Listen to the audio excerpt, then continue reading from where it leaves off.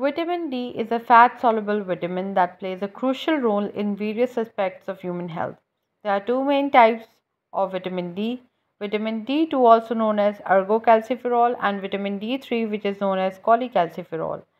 Vitamin D3 is synthesized in the skin in response to sunlight exposure, while vitamin D2 can be obtained from certain foods and supplements. Vitamin D synthesis and metabolism are essential processes in the body for maintaining bone health and overall well being. I will try to break down this complex process into simple words and make it easy for you. So, in first step, the primary source of vitamin D is sunlight. When your skin is exposed to ultraviolet B rays from the sun, a precursor molecule that is present in the skin epidermis called 7-dehydrocholesterol get converted into cholecalciferol, which is also known as vitamin D3, and it gets released into the blood. Cholecalciferol is also ingested from foods such as fish. Plant sources of vitamin D, such as mushrooms, contain ergocalciferol.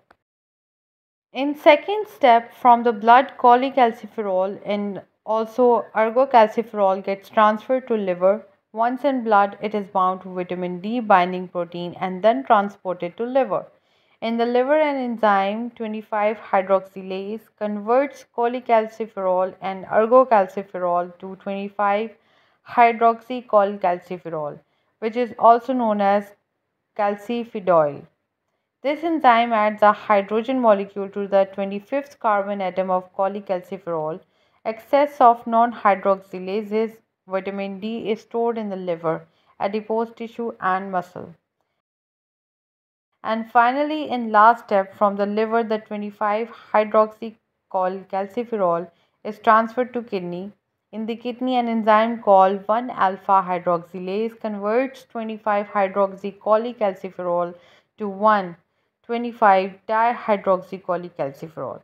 This enzyme adds another hydrogen molecule to the first carbon atom. This is also called calcitriol. This is the activated form of vitamin D. Calcitriol acts on the intestines to enhance calcium absorption and on the bones to stimulate calcium release when needed. It also helps maintain calcium and phosphate levels in the blood within a narrow range.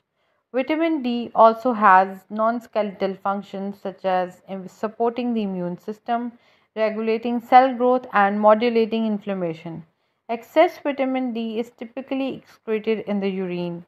However, excessive vitamin D intake can lead to toxicity, which can result in harmful effects on health.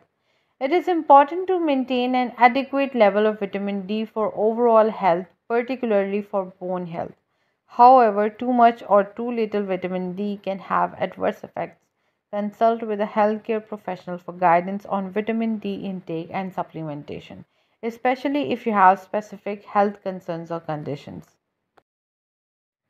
So, dear viewers, that was all about vitamin D synthesis and metabolism, and I really hope that this video was informative for you. And we have given the links to our different social media accounts in the description below. Go and follow us there as well for more informative stuff only on Pharmacy D by Asim. Thank you so much.